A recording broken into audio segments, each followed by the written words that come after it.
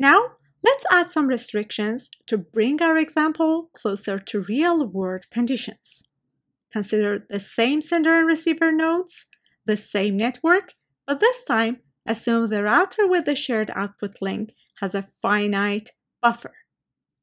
This will change everything, as now, when the link reaches its capacity, more and more packets will be queued.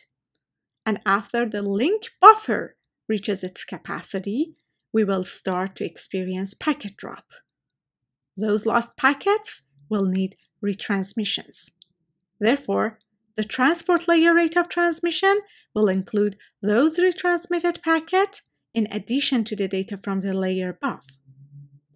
Note that this increased transmission rate at the sender side will not result in an increase in the lambda out at the receiver side. Let's add another simplifying assumption to this analysis.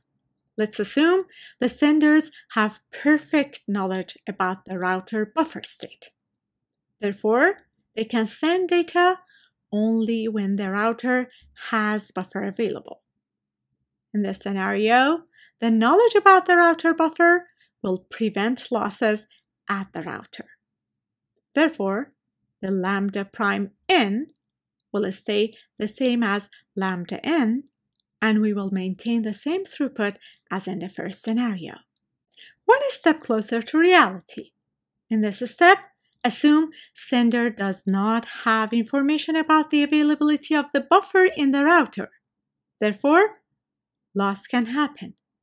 However, assume that the sender will know for sure when a packet is lost and will only retransmit in that situation. With this assumption, we no longer have equal values of lambda n and lambda prime n as we reach the shared link capacity.